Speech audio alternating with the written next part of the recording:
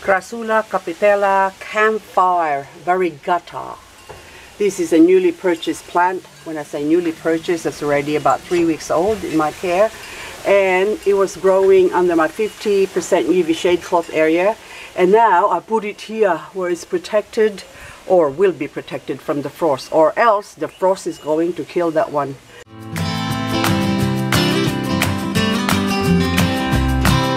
I have this speckled aloe in this, what I call this a pretty pot, and it's sitting up in my covered safe area where it's not supposed to be, and I just forgot to put it out. I put it out here because these Kalanchoe ladyfingers and also my Portulacaria afra here, beautiful variegated one, that's actually showing two types of variegation. So it's sort of reverted, but it's still variegated. Look at that, it's beautiful. It's enjoying the sun. She's out here, but forecast frost for tomorrow morning. So the 12th of April between 4 to 7 o'clock, we're gonna hit 0 to -1. We're gonna hit -1, which is equivalent to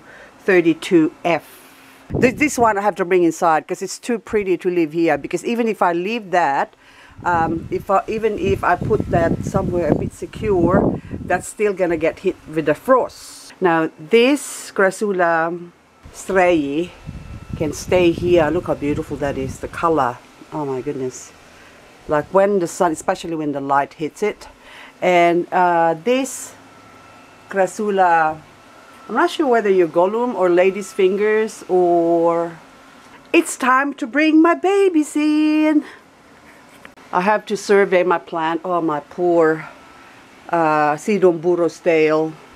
Look at that. I've been neglecting that one. But then this one, you have to get off there. I don't want you damaged. Hang on. This, because it still gets a little bit, although it's protected. Look, it's got a roof above it. I don't want it to suffer the frost, and also because I'm putting it somewhere so that's about 1-2 meters away from the edge. And okay, so I have to do a lot of moving things around, but anyway, I'll just put you here for now, but don't drop, please. Okay, stay okay, so this one now, what are you? Zorro, I actually secure it. So it came from the garden and I put it out here. I actually gave it some water, gave it some soaking, and now I'm putting it in the safe area. Now this graveolens, this Peperomia graveolens, this is the first time I'm gonna leave my mother plant over here. Should I leave it there or should I bring it inside? I think I might have to bring it inside because it's a pity to just ruin the whole thing here. Now this one as well, this has been growing here dry. This is a denium or desert rose that I bought a couple of years ago now. So it has seen 1 or 2 winters now. I'm hopeless. Anyway, I can't remember now, but at least 1 winter. But I brought this in last year, brought this inside the house.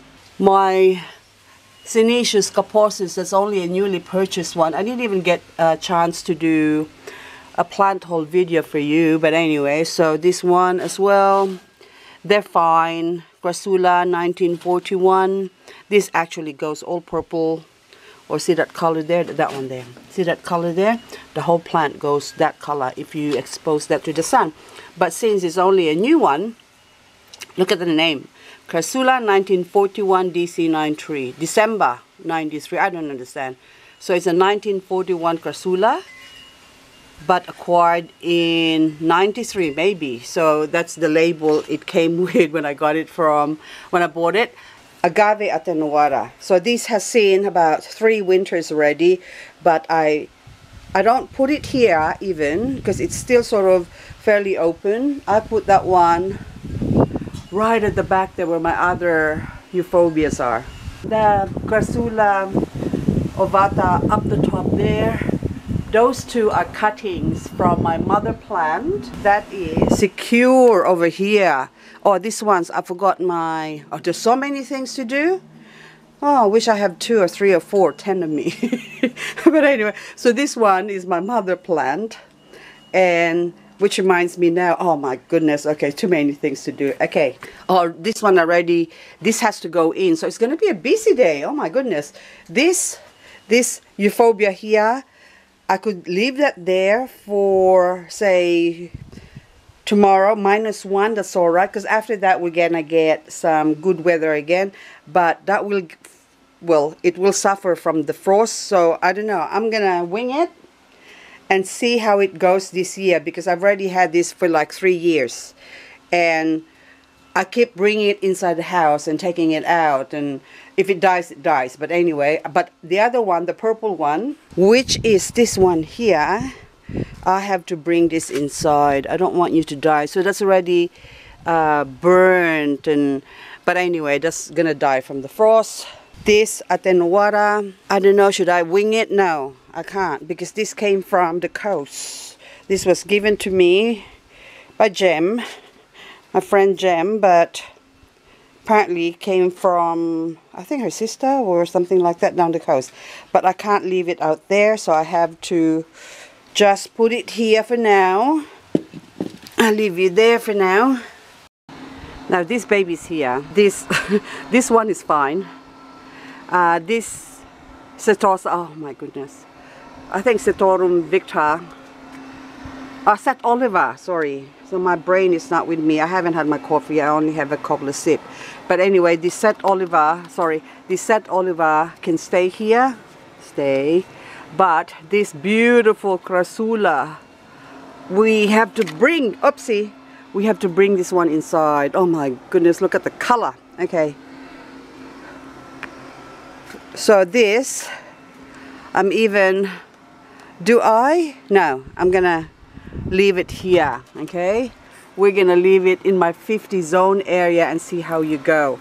So I've been trying to grow a really well acclimatized, they suffer from the frost, the Crassula ovata. I'm trying to grow something that will survive the frost. And this Sidowski is so gorgeous. Oh my god, they're actually grown bigger. Look at that. Ah, look. And the color. It's amazing. Oh, which reminds me, I have to check on the small one of these. Oh my goodness, this one has to be planted. I have to bring this inside. This is my Frank Reynolds cuttings that I've taken. Look at the roots on those ones. And ooh, this one is red edge. See the red edge? This was cut. So this was cut from the mummy plant, not pulled off. So the end of it is still pretty fresh. So the roots has only grown to the bottom there. So I think I've done a video of a colorata. Yes, that's right, the other day. And I shown cutting a colorata, and this is one good example of when you cut it from, say, halfway instead of cutting it or pulling it off the mother plant. So if you have nodes, more roots, I've got another Frank Reynolds here, which is the same thing. So this one now, I pulled it off from the node. So this one, look, baby, okay, so that's a tiny, that's not a colorata, that's a Frank Reynolds as well. So the ones with the roots that's being attacked by the bird, just a bird attacked my plants the other day. Anyway, so all of them, look. So the mature plant root better than the younger one. So this one has been cut also, or pulled off from the mother plant, or not cut. And look, so all the nodes are growing roots, not all, but a lot of them. Okay, so even right up the top. So that's also important to remove some of the leaves in the bottom, because that's where the roots is going to form. Now this one now, see, so this one, the roots are right in the bottom. So you're meant to have the roots growing up the top here. That's why if, say for example, if I've cut this on halfway here, that will just rot. And you only have this one and that top there to be dependent on for the roots to grow out. And that's why if you haven't got any node, a lot of times people who buy or sell succulents that doesn't have any nodes, are sort of still fresh like a baby, like satellite. I call this satellite plants because they sort of shoot up. Okay, like this one's is actually, that will have roots. This is my vachon. These babies here, still I did not remove them because I want to give them as much chance as possible to grow. If I remove them, say this year, have I removed them, and then now winter's coming, then they're just gonna sleep and not gonna have roots until springtime, which is a long time. So that's like 4.5 months, 5 months for them before it grows roots. So there's no point pulling out your plants or harvesting it when it's at those times. But if you live in somewhere in the tropics, then you can basically harvest your succulents anytime because they prefer the heat or the warmth, so it doesn't really matter. So we in the tropics, you can harvest it, and if it's the rainy season, just put it somewhere dry to root up. That's why don't put it in soil. So people who live in the tropics, oh look, I'm scolding, I'm sorry, I'm not scolding you. But if you put it in soil and you live in the tropics, there's high humidity in the air, there's too much moisture in the air, and then plus you put it in the soil, it's like a double whammy. You're introducing your plant or your succulents into double moisture, and that's why they rot and die. So anyway, these are my newly acquired babies here. That's a lot of plants. I recently bought about 110 different plants. So, but I have to do a plant haul video sometime today before they get hit by the frost. So I don't know which one's going to be frost hardy because they're not frost hardy yet, because I bought them from somewhere, different people, and they grow them in protected zones or protected area. Anyway, look, I just Sarahimi Lilacina cross Sarahimi Butan. Oh my goodness, I'm gonna leave you there. Are you gonna get hit by the frost? I'll just move this one here just so the top part doesn't hit my superbum, and the bird. Look what the bird just pecked it. 1, 2, 3, 4. Just peck. Naughty bird. And this one chew it up. My Martin's hybrid. Look at that. He just attacked the whole tip of the plant. This is a variegated one as well. So anyway.